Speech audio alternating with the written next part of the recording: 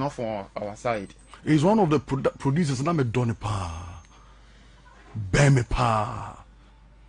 Jame ka nyina ama no. Jame bi ad man senia. Be careful what I share me what. Don't have faith in man, have faith in God and the word.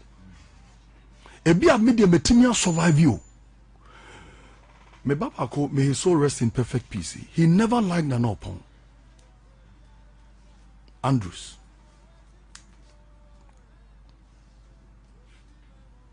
Na me ntiase, I say papa, don't give him a second chance. I say no. I say me den born a channel. Tiabra me dey asofo ni kodi holidays, me say ono so kodi holidays ni bi. E wa buchi. Thinking say media minim say me yenya medwuma. I didn't ask God, but I thought I was doing the work of God. If nya papa bia na wo ya efra urade o. O ya papa mpa wo so bisa Kristo. Ne bisa urade akwan. Ebi ho na ya fidie. Na mafutu semi nko tirimu na ya careful. Anya ade che bia na ya papa. Ade bi ho ya de chawa ye di be prawo. Shenenso. Papa to aso.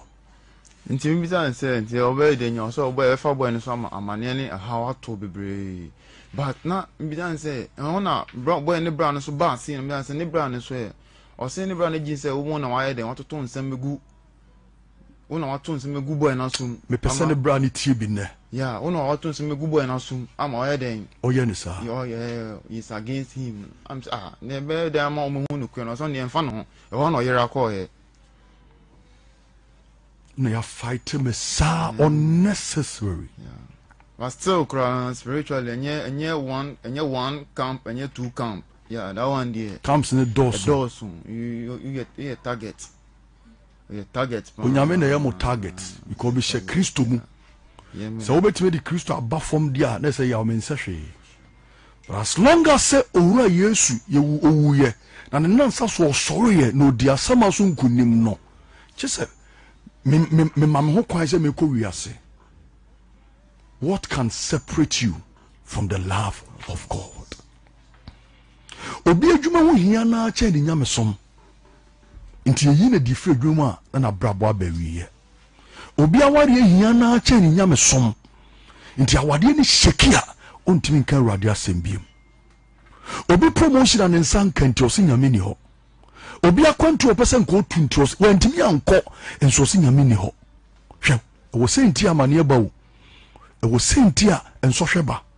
But onyame bema ne homene so na wako yakuna mae. Enso hwe makwa amane makwa. Oyi biribie firi ho. Na odi bibia be yedan abehye ho. Ochina de oyenene yento aso. Okay. Nti boy no introduction ne kire no afọ ncha na be 2 weeks na say boy na toka. Nti efe bi dan say what be the way no ono be so be kire nti ho na say na pay way ni wa pay win to no ma me eden etu fie we akotran la pass. Ana boy si nya da adwumba say ndia boy na tima koka fie akwa da make dia nyina so nkoda ho. But papa ni ma me so mu ni me ni ti about say na e koda cafe. Ye ni tan papa de be fi tan ma me ni eden nso be fie. Isn't Satam you do and they are sneaking a better now, Dean, I see Uncle Baby. Yeah, the charm.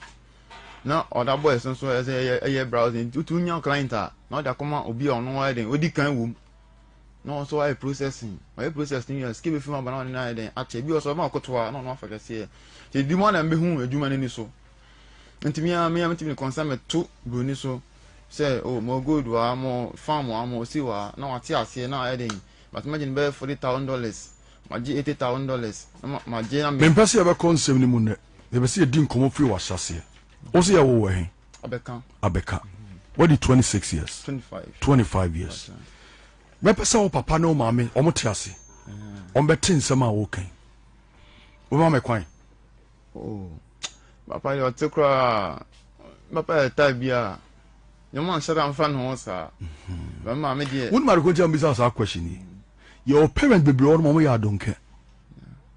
Now your parent now ya don't care bibi amfa ho say ne beto ba. And that is why the Spirit of God led me to ask you this question. And at what age na papa no ma mejaye? Oh, papa na mejaye die. No what you say? Me be 9 to 10. And school ba na, me say papa ma me ni fie. Bama paso chairs wo ko ekrum. But no mbabi not other woman be na dem step man on in was here no. And no baby adwane man but no on da ho, but no ko. Oba na okọ but I mean when here I feel later better see mama papa ejai no. Yes so about we pass through pain. Esther man no treat you good sir. Bam papa de na o snaking ho. Say Mr. man na ma adwane pon o snaking no me iska. Oh. Yeah, but man ma adwane pon na papa snaking no me iska separate me mama ne e den. Ehu. O de na odo no ye den. Oh my but na me nim ne nti a. Oni mama jai but me anko so me mama ti say me mama e kwadwofo. Nto bom papa form. Na papa ministement shop na nka business because also the time papa KJC any papa pen na gas em cement. I see. Only true that mama also cost up ko jiska no on ko no awela ase. Uncle for discount. Your villagers one e ko form village. No this can dwane here. Oh. Papa be wanted. Oh. I wanted I was about there. E change jeans every funny sick nyina finish him. It's also in the time of time when papa disappear when he biom. After life must go on. I think me see about the best superhero. On can be say ubogu form. Oh brother man. Ubogu form. About the same. Oh no, I do more Temaport or it's no Costco UCC. Ben Mike mama. No, you do more Temaport, no Costco UCC. One day I can send a graduation in time so me say so mano. Yeah, me say so mano na onko jare. Miss Minko Jarry, yeah, Miss Minko says no saying Cantamantu Mansana. I feel Australia no top form, Australia not top form. I went to me, I'm sorry. No, what will be pimness? We will go, but I saw Nancy, but and you will papa be who now you see that secular. Yeah. You ever so some other time, but yen twaso. And now can narrate how wapa ma meja na wapa ball form ni cement adwuma gu ye kofodi ni sika dwane ye ene de our jaya buy sana mimi hunu okay yeah but yen kan no kwene nchen nti obesi ne yeah nti ma me we mama no all pass ti when was the last time I hunu oh ache just on phone oni ni kasa of phone so ba nko we na chi kwan ache wonim ni naye mu se bebi ote se ho ye tin de nye enkoye enya kura because me mboa no so msika ni waka saade no oboa ma me osika mu ade ne besi me mboa no die ntia obewu ana da bi go nwu manfa ade sombo na ngosa nka me ne koye osenka o sacrifice o ma me yeah ana wanfa o ma me yanko enti omo ma omra se untimi nhwe no sa enti wo hwe o ma me ade ne besi nhwe na that means me kra na bet ebetwa so yeah enti wo so obo ma me atimoden sa sikafo be no nti one mama obi mu aseni ni sika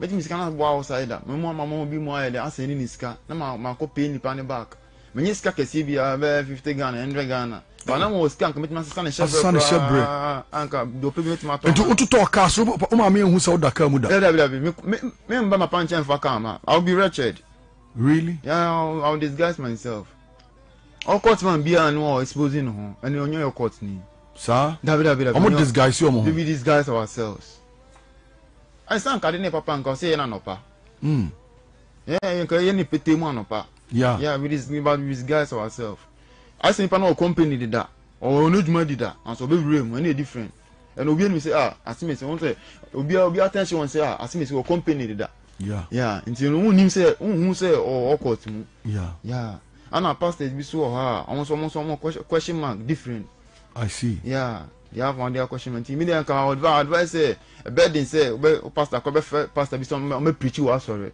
You fast and fun once, Anna. Before I be say, also for Bejiname altar to preach, no. Vampire fan who we are conscious fan. I just answer o mo camp oba sorry obende. Obi, when your man won kwan kwa bo room, yeah, credit me feel goddess of love, no. Na no de me ko atten no. Aten. Onso di adwuma na mo yo. Oh, ono so oye goddess a wo wiem. I see. Ya be no so be didi nkomo no kakra ba de nhwe. Na ka se wa mo so fu bi mpa na invite so me no me program na so mra o church a de eniema na mo de be go asori ho. Yeah, so no onyo kasa wo nka so ya another victim. Ana won say nka mbese nka me de. Mo set mic ni manam yi ma me. Mo ane nkosoro. Ka mbese me de aten ebem. Nanka Matthias yi. Okay. Part of Abraham. And the God of Athens, no, say according to Bible, no say Paul, edifying, yeah, or destroying, and say before all the down so person taking revenge of Christians. So I see, but there's no one to intercede. It will be only no or bet my coho. Okay, I could just tell to me now, I better say Christopher. And to me, a goddess of love, and they may call on to whom me and say, me I don't want, my kudos, share me son of me be menum. Be menum on the 2 minutes, burame. To me, damn me now 21 days or and I'm a bus assistant, but as soon as you bet 2 minutes more. What does that 21 means? 21 days, what does that mean? More the confirmation ever. That is it. Yentwaso. And me feel on by many goddess of love nearby. 3 virgins. Any bem or then home, I can't oba bacope, Namanum Samojano. Only oba on far bemada. Born for bemada, Nimuja, Miensa, Nimuja, be sacrifice your mo. The Bibetran Muja, and then Namay, you won't obey. The Betran Muja Guadium. Mukbetran Muja say, why you rame? Ye kunu. Physical. Yes, there was lot of months from every concert. Ghana high on conform cum virgins. Come on. I say also I got taught my to tomatoes so cruel. Yeah. Say I say market come on. Only my own. Me bow. Yajumai yane emranim for yane woman a bomb brahu and a year juma. Me no ka say Oko headquarters are omu monitor. Oko mampenyi asu ya omu monitor. Issue be say no, obetimi frey ye besi de aboa and yetimi nya search people. Obetimi aboa yen. Oh, obejuma they can't expose them like that. No, and they won't expose you but omu kuni pa na ye ofe. Oh, enye me fair. Enti o se etu ase. Enye me fair. Enti na nyame ama wade wo ho no. Enti search people no, omu so hia oje. Not necessarily be kwakuku mana visa, but they need help. No. Okay. Inti ebasea na yani mpanyifo kasa, can you be of help? Yeah. Ne timi nya sankrofo nyina. Ye omom kopeba. Okay. Ne do mo akọ ye ho. Okay. Ye ma omom nku omom. Okay. O say you kidnappers. Okay. Yeah, ono akọpe na ba. Okay. Yeah, ejuma oye no akọpe na ba. Na ye form e de akọmo. Chain of command. Where you way, no the ama way, no way, no the ama way. Yeah, they don't make them ho. Ye be dan na boa. Ne be say no hunu say we a virgin. You hu ebe hu. Mo de na hwe. Ye hwe mo maso. I see. You me sometimes me hwe na me. Me de hwe mo maso won say me virgin. O hwe rabba mo maso nye virgin. Pastor Andrews ba ne hwe mo maso. Na also ye virgin. Oh wait.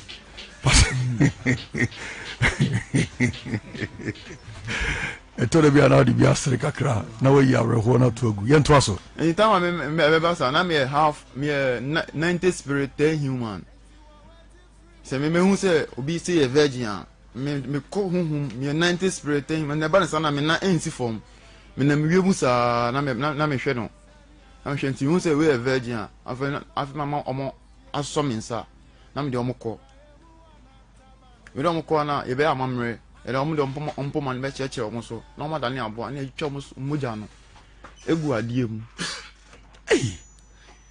na ma no patrimo sumo tomo dane abo na ma twetwa omo yeah e be so dane abo need to go straight like that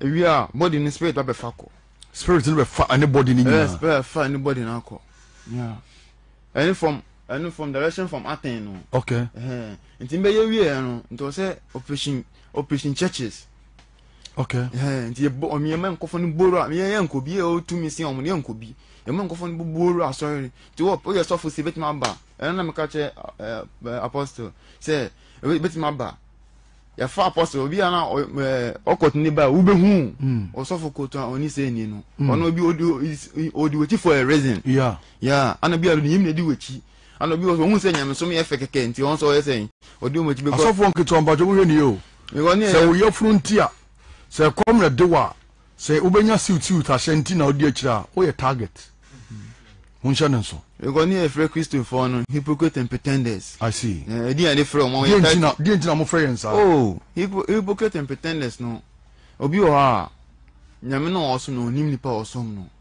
Yeah, and I never know say there's greater to me say above all say to me bi obebi sa. Sin na to me na me pe ewe echi no. Yeah. Christo ni night club or hobby. Okay. Kwa konsa hobby. Odibi. Ejama hobby. Owumbi. Ye num wi hobby. Onumbi. Ye num drobo hobby. So the same nipa no. The same Christian say all court ni. All lord mu. All freelance mu, female mu, lunatic mu, na so dey be some transfer with them.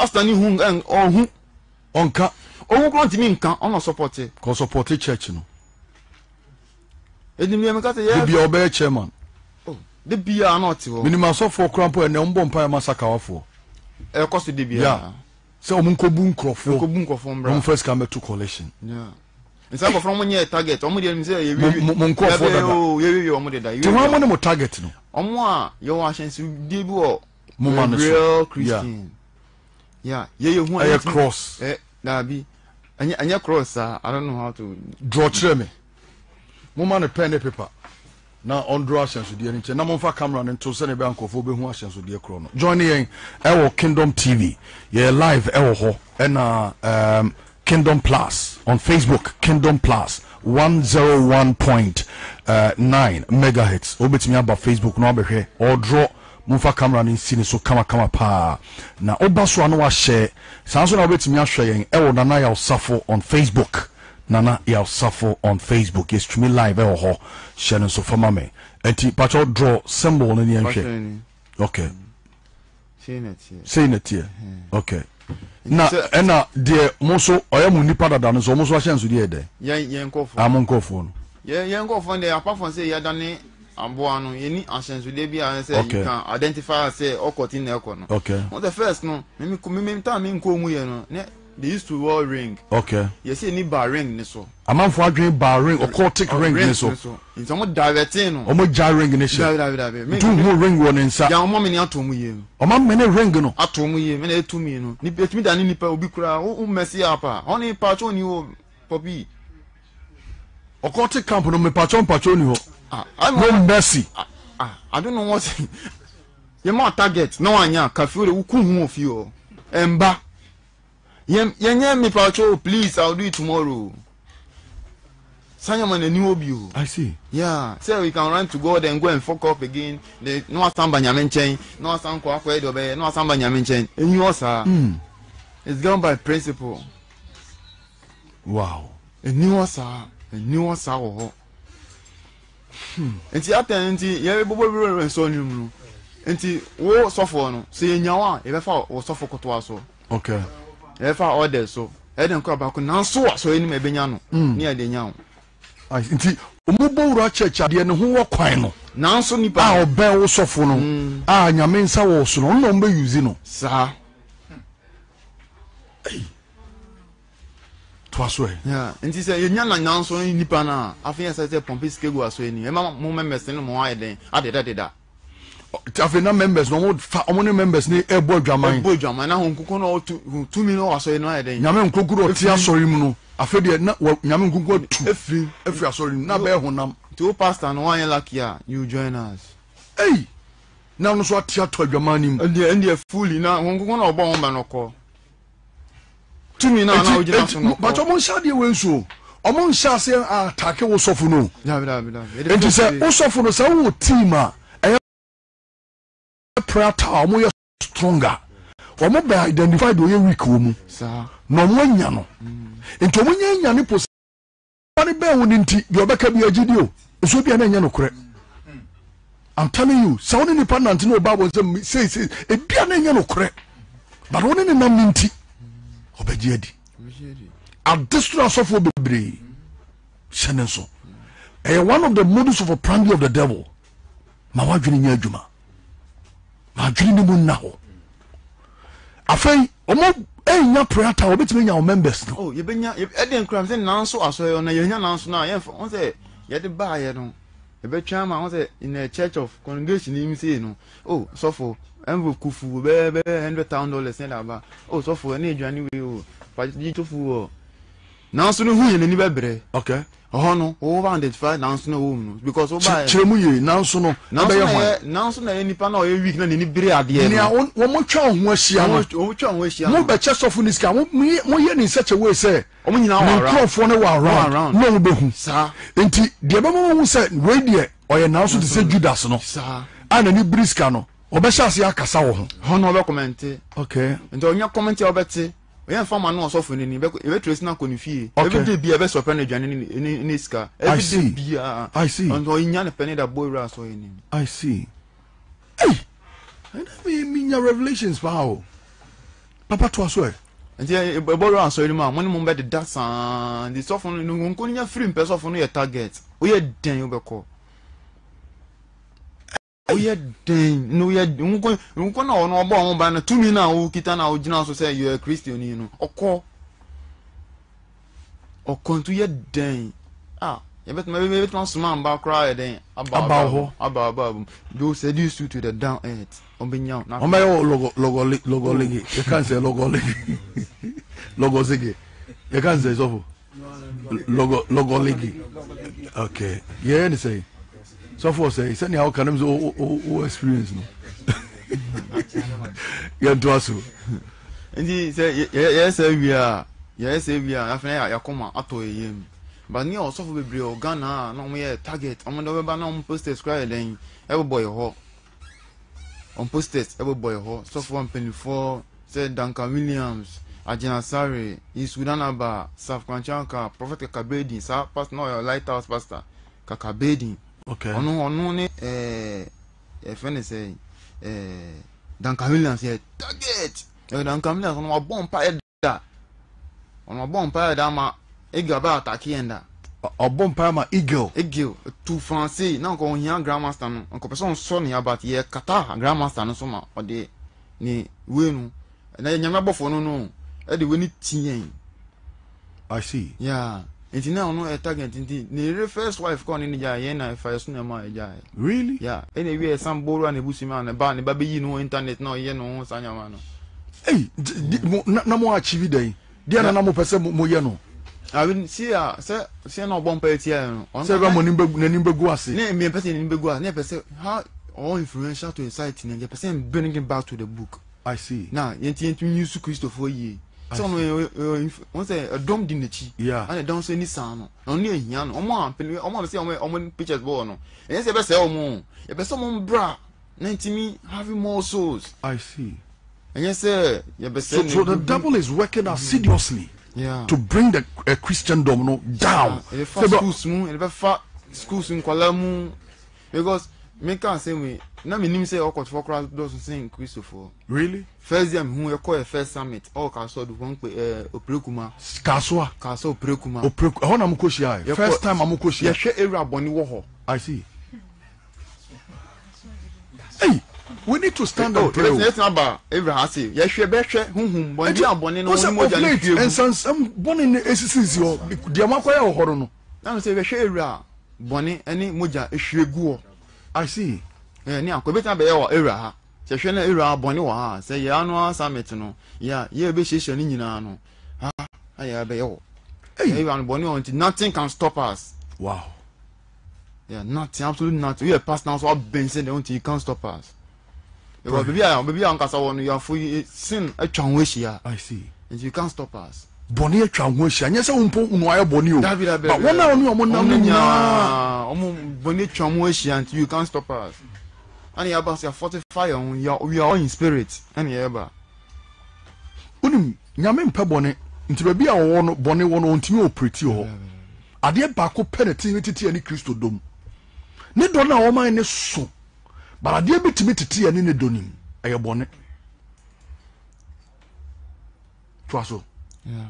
And he said, they now means a Koyaba summit. Your call summit New Year now. Say, Nami, and Nami a full spirit, Namity, but Namanti, Akuans, Nami or Rim. And a man be on no a lodge in no barman chain, no person named Casa. But Michelle Dim San and kinds of the Onkonichi, but I'll speak. Men Mekasa later.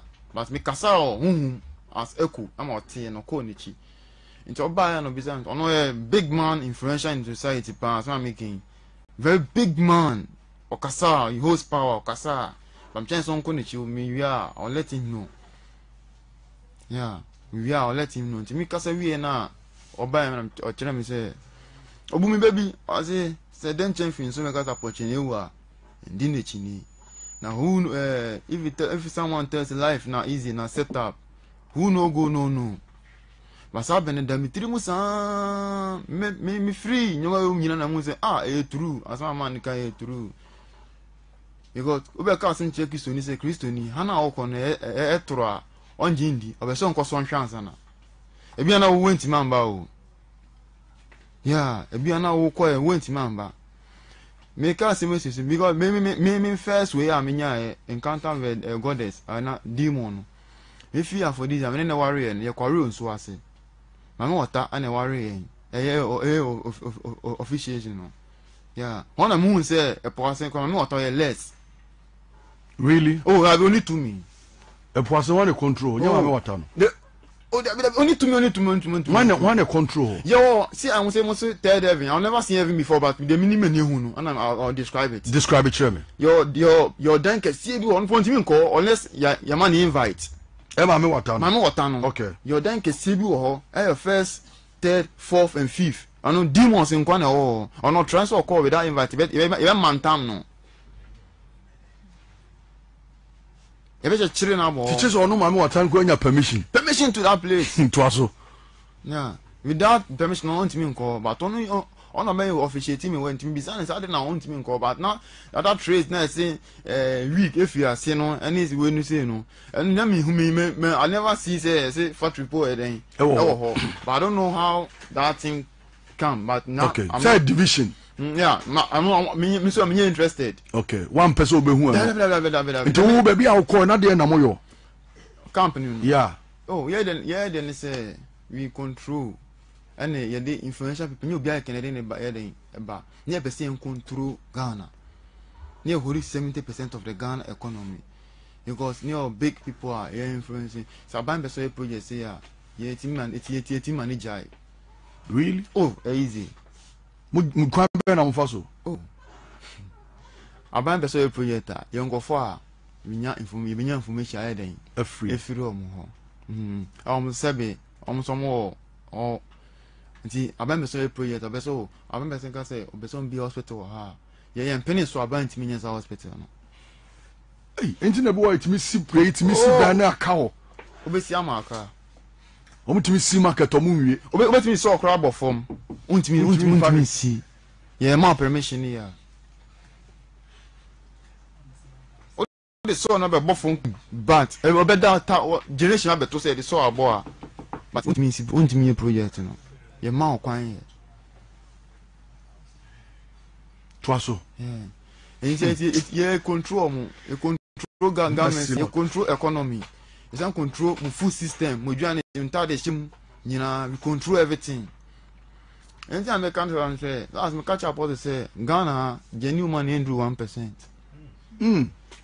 Yeah, genuine money under 1%. Don't trust anyone.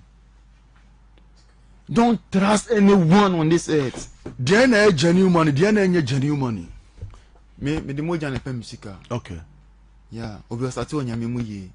But fama bi him kakra bi no. And after be comment oko join group ya. Mbeboa. Oko rem that man doesn't become genuine money. I no correct. Your group here from almost a Bahai. One of them called me. Yeah. Na papa mente da o. On to say me crisis yi mu. Bahai. Yeah, group. Me need be omo ho. A religion. Okay. They called me. One of them he called and he was like they will pay me debt ni nyina. They also me yen say also me power me ho achi. I'm so my power me ho achi dada. Somebody him say, "Oka so wa power ho achi a, en say oka say, mafa Kristo, aye me kraje nkwa. Enu bi na ye power ho achi nyata. Some nyina mu ni power ho achi no. Enti we power ho achi ni nyesa na ti o. Denounce Christ." Yeah. Pacho lift the mic no. Obia ekata no anase okata le hwe me die no ne ma odie ne nyesa. Okay. Na wo kata wo ho a onipa wo ho ankasa no ye ka na ye ka wo be ma na se wo ba. Okay.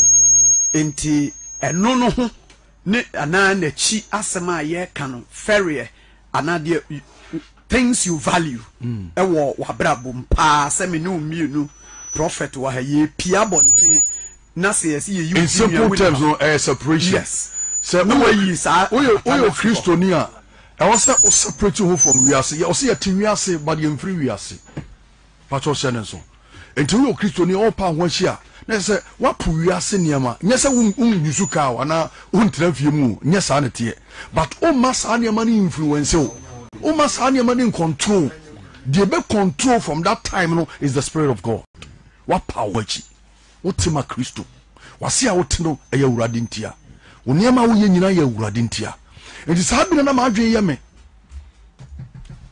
na eno na sa na ma adwen ye me se ma nem to okay mama na no ezuko so ma pa me ho achi da darose da binya no bi denounce Christ. When you denounce Christ you will pay the debt as a be man krofo no a o mo do kan nyina betua na no ayo capital nam so hwe but on me na de ni bremu I'm not saying I'm perfect but se manya encounter anka bia esum ene yawa na me namu no e bia anka me hwiase. But when I saw the heaven and hell, no, na me who say I was so friends many miles away from hell, but the heat are not a free home battle, Papa. Untimi face true. Untimi face true. Say oh, gamai na auto mu anase engine say to go na uye ya. And what so twa obenya no. And what so twa obenya no. Say krono a ehwo so twa obenya no. I'm telling you, ubati say we came na the boni awoye no woka. Ehwo no ntimi hide boni o. Mfomso awoye no ntimi hide o. Ntimi fancy o. Ma family na chi o, ma family kuna chi o, ma kwa shawo wanu demo bi e kanadie. You cannot hide it. You cannot hide it. Now one ever the now way there is another big gate. Say nyamia nya wadumwa ubesa fa big gate me pia ko pia el kwan so. Na sa gate no ye gate papa ahokire na ni pawura ho. Ahokire. Say ahokire bon so it doesn't matter so what is now way ni mo. Udi agro na ahokire control abrabo a wo yo so fo abahwiase. Ubetimi no obi kuna da. Ubetimi no obi yira da. Edam do obedi ntia no afasa gate kase yenim apie. Mesraw nyameba ma wani na ho. Obonefo no ye adwuma 24 hours to destroy the kingdom of God. E man ho kwan. Eye dendie. Sa so fi America na semi. When I ne conversation come dan ameton. E wa chemota. Sa na me kan no. So obetimi kura to ama me amepe. E ho no di betu mu say we will pay the debt. Si etua sa kanema wa sika no baby akose bia be sa jam on e de no ayo capital ye gi bibia mfiri ho na nka ma ye kude na nka makoye na ma be pepa ma no ho na nka ma betra na me no ye te se de ye yia na me di nkwase asemfam but inshan ka urade ya wo yi ni ho adi a kire me ono nkuto me ka dia be so se me ka sa achibota fie ni wa achibota papa se me producer achibota so obesi de hu sa fie ho me fie ho no e ho na evangelist papa shi etie na woni menini ni hu nkomoda me ba ye na me kɔ ne ho akɔsra no ɛna no kyerɛ me sɛ me ka sɛ wontin kwa sɛ bi a akɔ bi ka kyerɛ me frɛ na agyeman abɔ ne din ɛnyɛ no ano no ai frɛ na agyeman ma no mabɔ otimi nye foko asema me ka ne no korɛ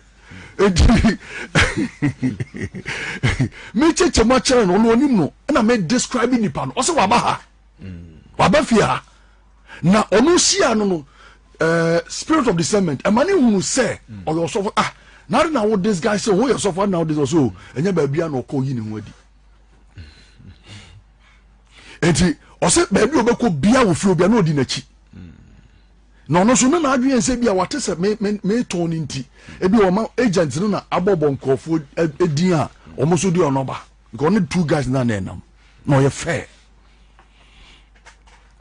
I'm say hey asabasi kwai besu no hunu se fie ni nie papa o allow no mani wura inside na o se na me di nachi I'm say ne why ade ani e so mpai mu enipa ba fi o mo nto enipa tisa o ma hijack bibia se ne be ya madwin be sesa na promise na waka no madi so ye do level a wakɔ ahokyere mu a okura dia obia peso ɔtɔ nanso ye ntoda that level ni koduru ye emfa ba bia wodi utibeto ayefiri wo nsa no enkobo ahya wo jajimi no na mo wadwene mu na ho na wodi agoro betime nya HIV awanhwa wo nya no aduru de bekum de begu animu ase manu si mamem pick be 15 calls. Now before I pick 15 calls, no, be me engage evangelist any rabbi. Evangelist. Munya. Obi ohonma otie ye onim Kristo. Wa hwe ase. Obi ohonma no yo Kristo ni pa but wa tofom. But mia keyboard de so mame. Me pese only din ya member to Christ. Ebere bia bamu nanka wo mpa ye pa no bia bam nanka se wonsu awurade asem a enka wo ntimi ntɔw nanso ne o yo okay o mo ba fu na da ne bosom de ama wo mo ba fu na ye obosom wo sori anopa bia no na wo ma na che how many missed calls na unya ye how many messages na unya ye o Kristo ni ahwe ase obetimi asori adware didi ahya na tade akɔ adwuma na onka good morning to the Spirit of God. Onka good morning to the Spirit of God. Anaya nkwagye da. Anaya hoto da. Anaya akonya kasia onipa betumi anya ewa asase so. Anya dwuma akonya. Anya wode akonya. But to know Christ and know him well. To serve Christ and serve him well. And only a kwanya kasia I will be public to me anya. Ojiaba ofie wate. Ojiaba ofie wate. The Bible so for Solomon I surrender my jai ni nyina mu. So to me tutwi na mani baje. Twi ni ya mede. Me jai ni nyina mu. Ama Kristo. Mejani nyinamu. Mejani nyinara. Hallelujah. Mejani.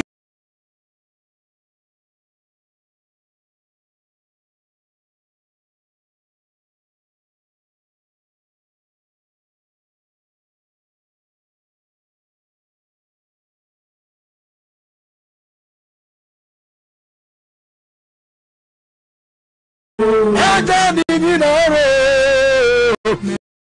Mejani nyinara. Ah, Jesus.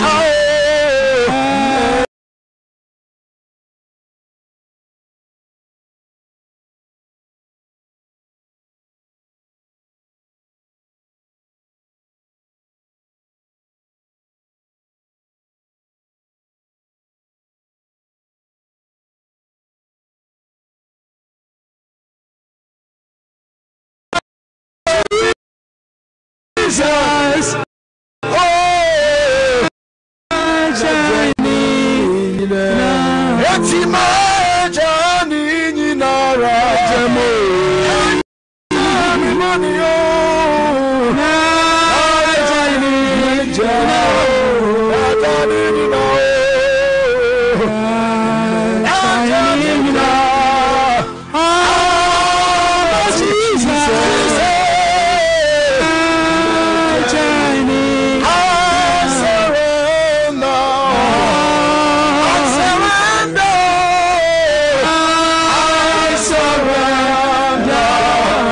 I surrender.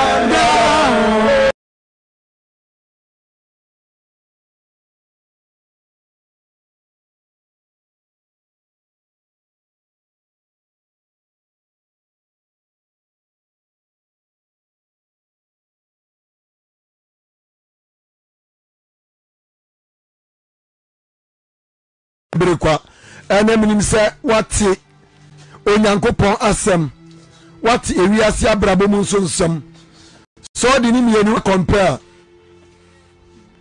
etwase wi onyame asem the John 1 verse 1 no osim fitiase no na asem no ho asem ni nyankopon ne ho wankwati asem na nya bibiara wo ye ma me papa ewade asem aba wo nche ewade asem aba wo nche. It's not by accident, it's not by mistake. It's not by accident. And a prophet and yourself on your middle oh kingdom pass. Now what TSA and someone yes, Yaman of family. Now Yahweh, the creator of all things, omniscient, omnipotent, omnipresent. And if you are two man, what you know about better and someone waka? A crowd what John Yabon something I hear. Ebia unam sadienum ebia also udi atradi fochi ebia udi sakawa okot free mercy anyama be break kwa me papa John 10 verse 10 is before no ma obewia waku na wasem Yeshua Mashiach say me ba so benyankwa enyankwa no mroso was me jina kuma prechi ena no pawie ma me papa was me bom so bi batemene no hinia Remember the shining akuma mene ba ton said do be di wo me proso. Yeshua say I come quickly. Ne magina gida say ye wawie mem Yesu pa ene nkwaje da mawo. Ebia wuntimi nya isakawa, ebia wuntimi nya adwaman, wuntimi nya konkonsa, wuntimi nya braboje, wuntimi nya niema oye no. Bible say boni nyina ni asoden ya onipa yeye. Boni nyina hi ani asoden ya onipa yeye. Edi yawo eya no ma me papa. So I shout to send you today is the day of your salvation. Tomorrow may be too late. Tomorrow is not promised, my dear brother, my dear sister. Yes, you tell was who obey when I was swimming. It's what brother Mukomu bro. Na munisia for mama na mama mo home. Matthew 11:28 to 30. Miniabama.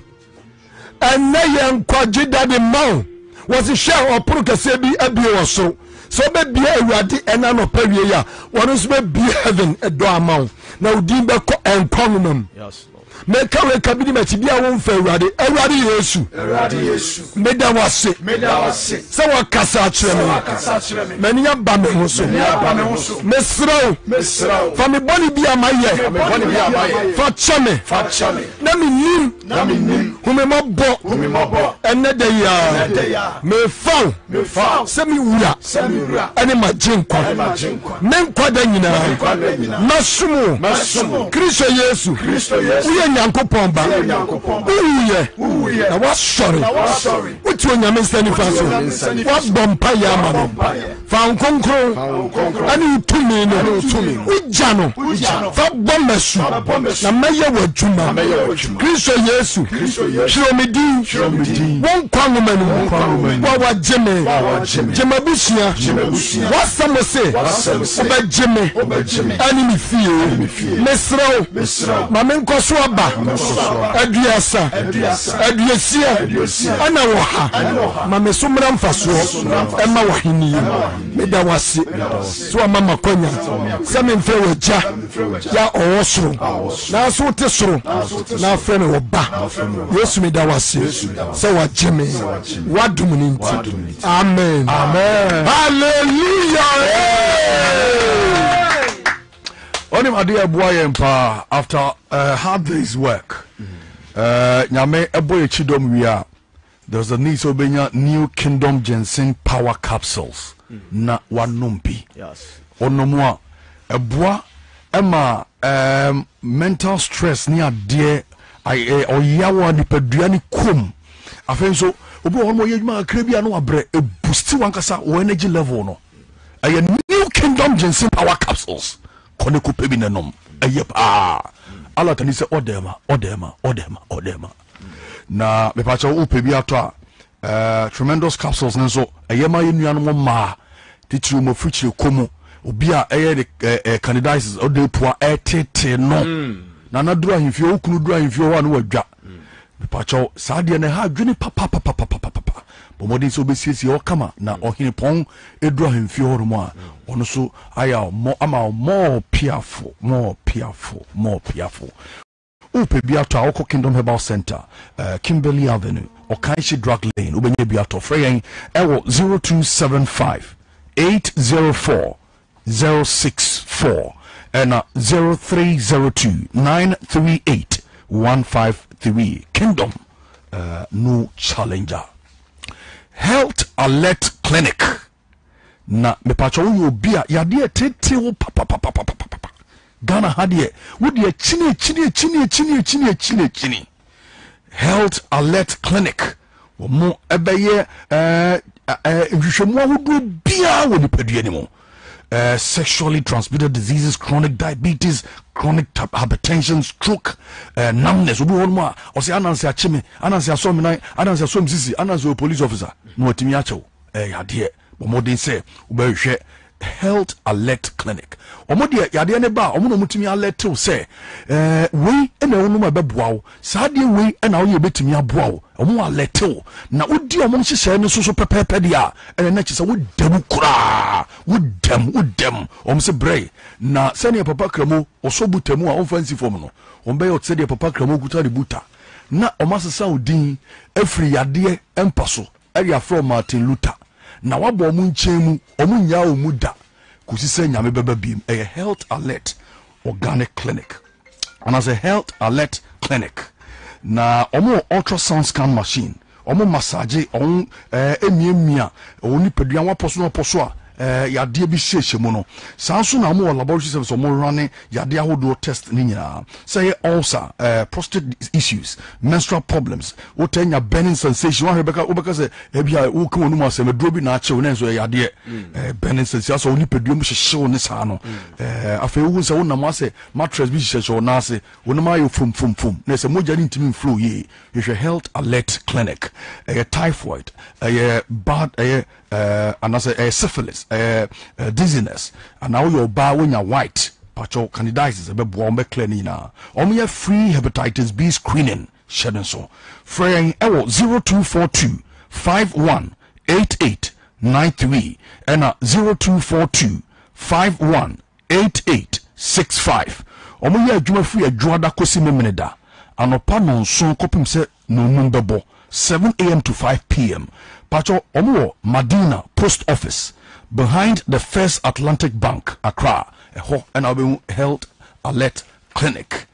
Kingdom Real Estate. So do you see come up commonane? So me see down na cement or trifaha, na or tree iron rods faha, na or tree abo faha de. Pacho ubebon kapinu. Upa wasundrie ewo dansie mu dia. A dia rich. Yasada ama cement a chadu do wom a dynasty one home hey a dynasty koshu ani so ade ewo Ekropon Mamprobi closer to Ghana Police Service and Ekropon Council. Omo obi o Safari Valley Edukrom Akuapem Dodowa ewo Dodowa City afei Abri beside the Abri Girls hodie sasia busu sei tam ne da papa ahimfi enso ne ho. Kingdom Real Estate Fraying Ewo 0506 607 555 and 0240 521 276. Yen office East Legon Shiashi yen Kingdom Plus and our home office no dem ya you feel ya bra na ye won sha if you no crowd back to I bet me dey bubu ma bubu to no twatwa on te bre kra di hian so obedi do kre entinye de bia na obetre obi fie obetimi asase kra to asase wo ye ho ya be boa mo asi ye be yen sase no krata nyina so de aba odi mo Kingdom Real Estate Fraying na yemwao. Kingdom Garlic Bitters and Kingdom Garlic Capsules. A boosting immune system. Shannon a be boosting immune system. You may and say, ya dear bia, a be yini tibia se babe how biano. And nam so immune system near strong inti, a be fighty adiano, a be fighty adiano. Into the unknown Kingdom Garlic Bitters and our Kingdom Garlic Capsules no. Ya dear basa mono da. Wa prepare no see. Firewood na numbi. Fraying 0275 804064 and 0302 938153. me show the last picture at your show. Na go for bisa say Reverend your evidence. O dan na also atone your evidence. Fa go for pictures ni go Facebook. Na mo hu dan na me ton ye no. It comes with a pool. Any idea nyina. But you go to join you Kingdom TV. It won't say oh watch motor. I've sold it out. Documents in crown. I don't know. Mo checking mommy. I'm waiting here. Share mommy. Come the documents in crown. Agreement. I'm in a year. Me na agreement. Mama the 1 year payment plan. And by August no. And obey the next payment. In time say I'm for my bre. Say little didn't cry and chain the crown power. That is the payment plan. Mo di kind letter buy. You know. I'll sort them out. Now the month of December no tuya the last money. No mo sono me de tuya or mo sono die. Sabi me ntimi ma dan si ho. Wabra wo be kwa ho kire mu. Me ntimi na dan mu. Wabra ne nka me prefer say me dan bontre. Na wanya wosika na wanya wasomdue. The me say no say on be ma me bre. Then I'll pay all the money. That is the house. 5 bedrooms with a prayer room and with a big compound and nothing, so a whole necessary with kitchen and all that. Room behind and suit and I want a poolside. That is the room. Oh shit, I done here. Can I say here? Oh yeah, no. And to join your Facebook, I'll be who says I say and intro and I made it. So obi so say if you any India or make but this is how we bet me claim you na she become a tongue e dia ma osofo na and na me nua sofo so Apostle John Hackman ono so di kompa ebomu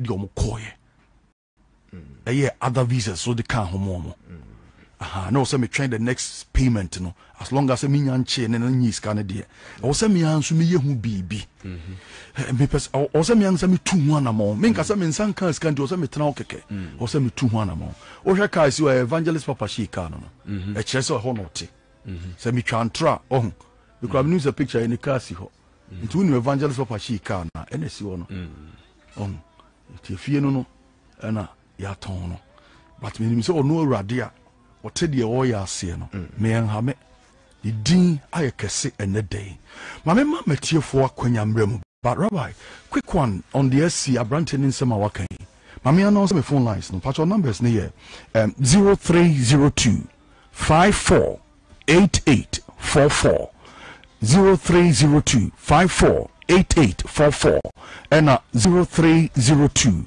963346. Abranti amene ne interview no so for deliver no erade nam ne so deliver no Apostle John Hackman. Omofa camera nto no so is a noble man of God. Obrand ne ho asepa ye me nwa kra. We nse erade ehia na sira otim bebe ne ho asesa ande ane mo papa erade ehia wate.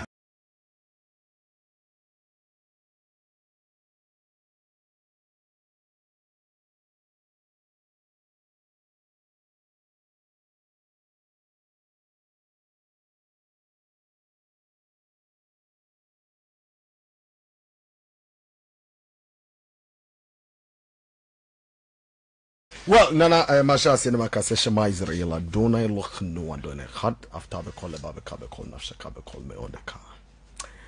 I assume Sumun Sampan and Abrantian Cano. Yeah. See, would assume Sumayana, me Pesamica Hebrew Casanam, the Nesi Remsa. And Sassani pa a funny lightly because a new be see and untina a ma and piebo here. Bible say a mumpire die yembre home. Sometimes ye can semni say wa hasia wan hwabeka say ya agro but enoma is see anadwe the sum sunsumun nsem no ufa the tra onso so no ho be kire na oka asem bi a pemme o say a Christopher no omofre hypocrites ene oka brofo ba ko bi kan ho pretenders and a idea as say funny seriously and see a didi agro kra because yakwa say asafo no ne asore no ye didi agro and osama asembi o say omo honom no a discipline untimi nkase ya ma assignment untimi nkase da bi menye nti ya show session mini skirt the whole day also obey. That is it. Intine bo adwaman ya also obo konom sa also obo nti yetimi so obi won sadwase on sa wo de adwuma ne se koton sama nkrofo nti onom sa na kom de na onto aduane ma oni da ya ba na adwuma obey ne masters. Yes. Intine esese a Christopher ye fa sa discipline ye ka kire o se yesi ya yesi ye ka kire o se ya ye se urade mmara se sei na sese ye nya ye nhwe so ne ye nya de ne pepepe se de bia ebetimi ayeden aboan na me yetimi adi we can't fight demons, we can't fight spirits, we can't battle without se yen tene yen nante urade akwemu yen nya de tene e we urade dem. And I think it is a lesson Christopher na SSC yesua intino na na me gidi yesa afena u bia bia ni so inti prof u be dosu ko wom na e be bia nipa bebre nso ni e gina so na ye de abompai me da se papa mempresa metimi apeke calls kakra. Hello, good morning. Blessed morning. Pastor Fro say now kasa free here.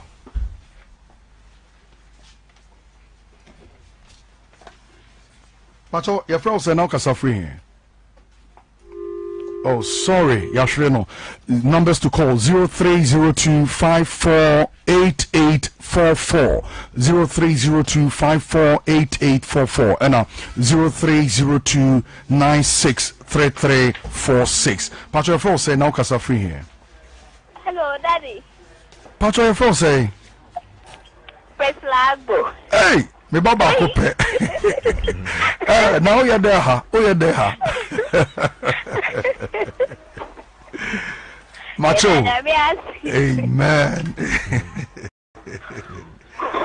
Okay, and I found people from. Mati. Praise the Lord. Patrick Fro say now kasa free here. Insurance Patrick into of your masaman. Okay, and then I'm not going to work. Rather than done here. Now, I think that many the past there's a month, you know. The different ones send the way say, Anna, Reverend Wayne. Now, the nobody to America calling Chaka for Bicano, and then I'm at home, Canadian, and I did you up. Oh, Nessie, now teaming, can we then our tea? Menam, so be any, and I no say, like they say, or wait, and I'm going to so run it. Reverend Yana, not Reverend. Not because I one and I'm not that young one. Then I'm a kingdom with you, and I'm 30 years. And I'm not with that one. Also, Obina Mauti, you to smooth into why? The battery, you didn't know what a show. Mechama Sama for you now. Praise the Lord. Hello, praise the Lord. Hallelujah. Patrick Frost and Alka suffering here. Teshi, Patro Yentio. Reverend Tonka, I'm 30 or vision one palm, Martin. Okay. One someone can, you know. There was a day, I'm a soon guy, not like vision one, where I shall phone, and I knew where my normal year, a radiator man in our power. Now, would any more now soon now and testing as one. Nti o kaun semwe si wa brabo mu nyina no na enya me ho na awrade adane di ache me oda ye oh nti the only one me pie wo wa me say other na wusu wan kasa na me yi me hanki na me di power nti na ni papa ko pe ene gina won che Pastor Andrews no pe any nipa account nti dia o kenya na me yawe radin shiraw the one baba one ma wa be mu by ni na yan fa na se me ra Christo nyami ya do ma me pam ma so ho da ya be break almost 15 cans nti me pam no me na o ba bi ti ho komo mate radin shaw bon pa so na wa kai me eya na wa ka che tashifo se station no e Kingdom Plus 101.9.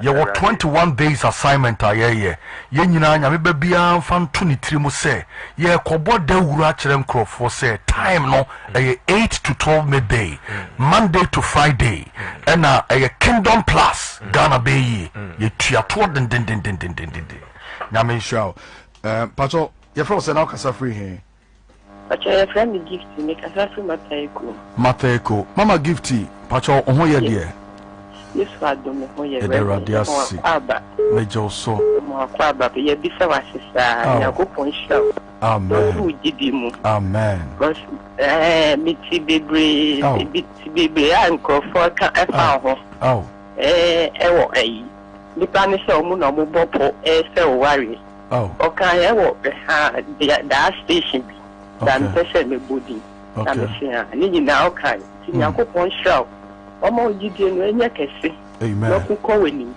amen mama uni me de matter ko ahye won sa wo ho efiri na ekọ una abebo matter ko fo amane ese bre no e wo Kingdom Plus pato what you say aha nyame nhyira ma body briama yes that's erade das what Christo da wase nyame nhyira praise the Lord ye bre na so okay yes me mama mfo obi abiem nti ye fancy ase nyame adom ye de si mamenda mu nyina so for Jehovah glory nyame nhyira na me because kan me list na kan bobo production team mo do so pa mo do so meeting bo so for hene ba nyame nhyira Apostle John Hackman yakopon nhyira rabbi enumero baba 4 to 6 that's right okay 4 to 6 okay 4 o'clock p.m. to 6 o'clock or Kingdom Plus very well is it the ultimate nyim free from Yempon 12 Yetemusa because me so ye the kan kase about 12 so right na evangelist take over evangelist papashi na ya akosa kolonso abrante na nyame hu ne mobo a woja atadwe ni kolonso bo minia Brawota nyame nhyira why medamu nyina se nyame nhyira na me akasa me ba yakopon nhyira no a very prayerful and humble man of God nyame nhyira pa na sister yakopon nhyira nyame yo kese hey brafa nyi nyame nhyira ya mado ye bia blow madwene meka ho asema kiro aha ene edo be simidi the prophet no na will stay on. Beloved, my name is Prophet Nanaya Safo. Nyame adom, wama me vision, me de be adwuma Kingdom Plus and Kingdom TV. If we are Joada copy